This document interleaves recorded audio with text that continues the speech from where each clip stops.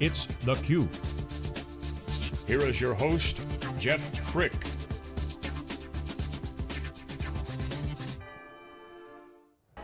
Hi, Jeff Frick here. We are on the ground at SAP Silicon Valley campus in Palo Alto, California, and we're out for a really special event tonight. It's the Makers, Women Who Make America, Women in Business, which is a series put out by Makers, a documentary series. They're showing it on KQED, and as part of that program, they came here to SAP to promote the series, promote diversity, promote women in business. And we're joined here by our SAP host, right, Jenny Dearborn, SVP and Chief Learning Officer. Welcome. Great. Thank you, glad to be here. So great event, you had probably 200 people that were out for the panel. We watched the movie together, and then we had a panel with 4 or 5 people, so we're happy to take a few minutes, get with the panel, and really dig in a little bit deeper. Great. So first off, what is a Chief Learning Officer? We do 1,000 executives last year. I don't know that we had a Chief Learning Officer.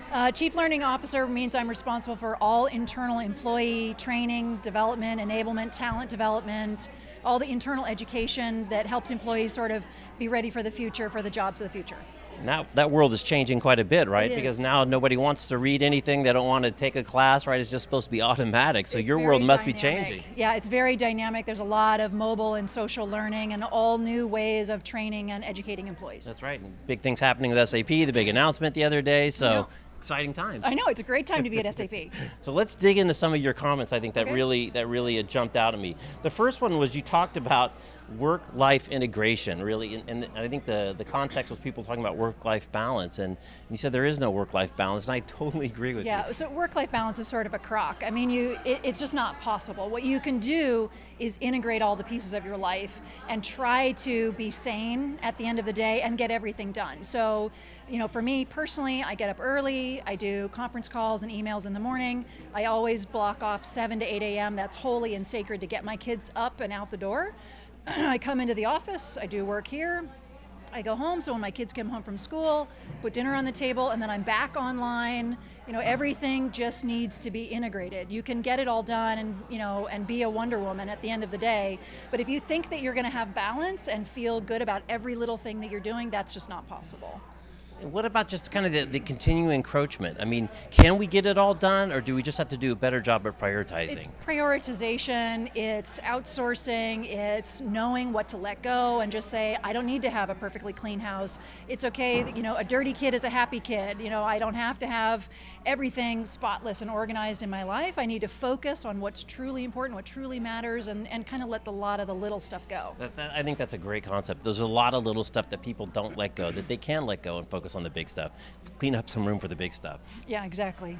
The other piece you talked about, there's some conversation about mentorship and, you know, male mentors, female mentors, people above you, below you, but what I thought that you talked about was unique is when it's the big jumps, right? It's one thing when you're getting started and you've got to kind of fit in, and if everybody's having a drink, you probably got to have a drink, and all these kind of things that when you're getting started, working your way up, but you talked about the big jumps, and those come every now and then.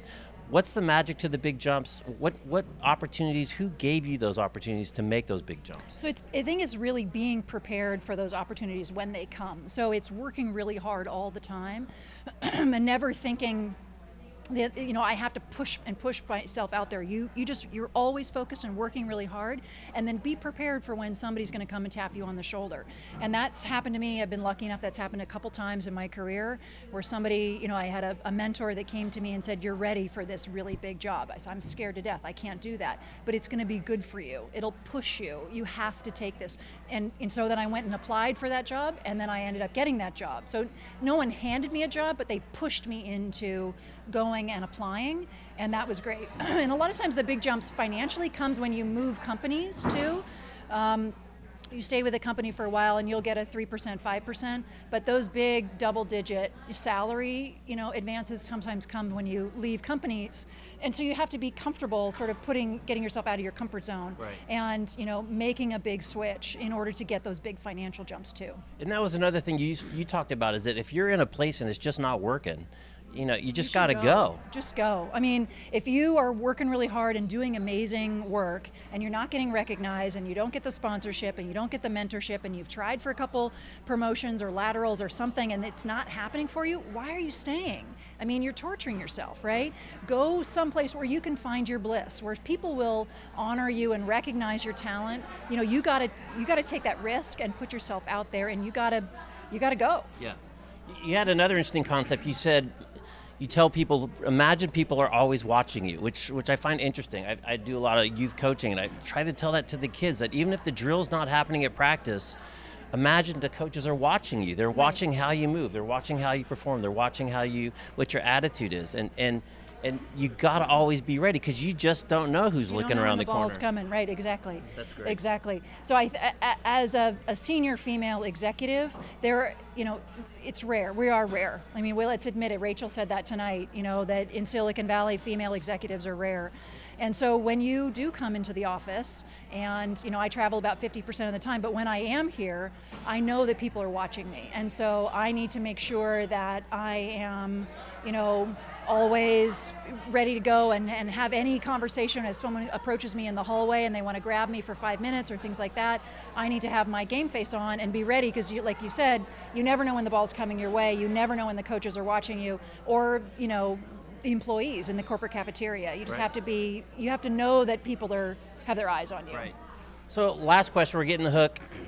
An event like this, why is SAP doing this? What does this tell you about the culture? Is this relatively new? Give us a little bit of background as why you guys set aside food, catering, 200 people, a really nice event. Yeah. That's not an SAP event. It's not an SAP event. We're very honored to host it on behalf of KQED.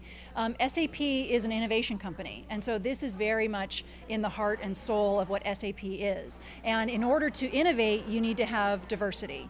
And in order for diversity, you need to encourage events like this. Women, if they don't see a woman in an executive level role, they don't think that they can do it themselves. So you have to put your role models out there and make them very visible for others to see as they're coming up in the ranks. And diversity makes us better. It makes better products. It makes us better customer-focused organization. And diversity and innovation go hand in hand, and innovation is what SAP is about. Excellent. Well, Jenny, thanks for stopping by. Thanks for spending a few extra minutes. We've been here for a couple hours. Great event, and we're really happy to take part in it. So you're watching theCUBE. I'm Jeff Frick. We're on the ground in Palo Alto at SAP Silicon Valley headquarters. Thanks for watching.